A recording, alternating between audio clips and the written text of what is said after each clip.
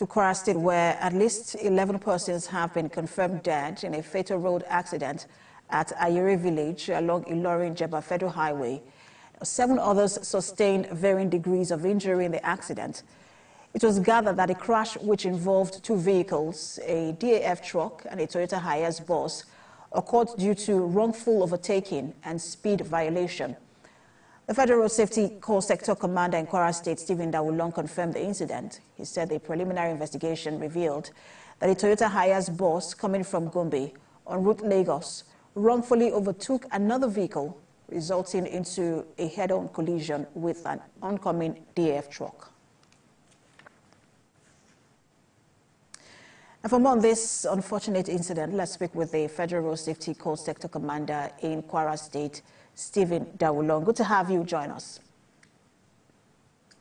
Good evening.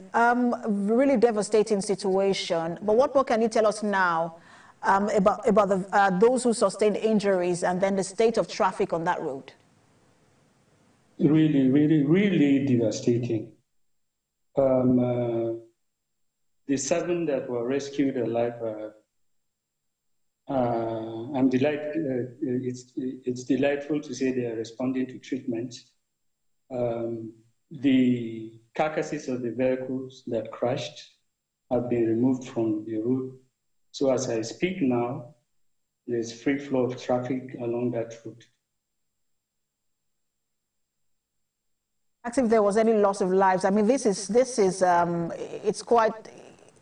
it's a DAF truck and a Toyota Hiace bus. I mean, that's a truck involved. Was there any loss of life?